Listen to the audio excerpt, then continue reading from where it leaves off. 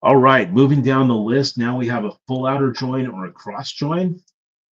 And the question we've been asked a few times on this is, what is an outer join versus a cross join?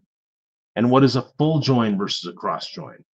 Well, let's get some terminology straight here first. An outer join or a full join are referring to the same thing, and it's effectively a full outer join, which it's like saying, let's do a left join and do a right join, meaning give me everything from table 2 and give me everything from table 1, or vice versa.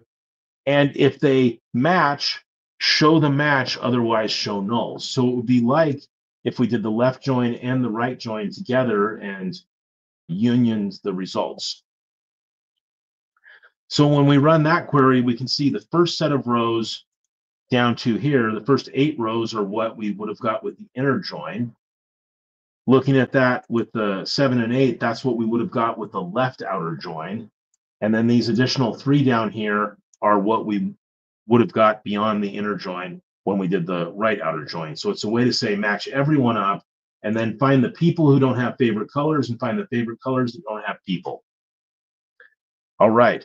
Now, what's different with that is it's saying it's matching, and there is something that's attempting to be matched, but with the outer join, it's filling in with nulls and if it doesn't match.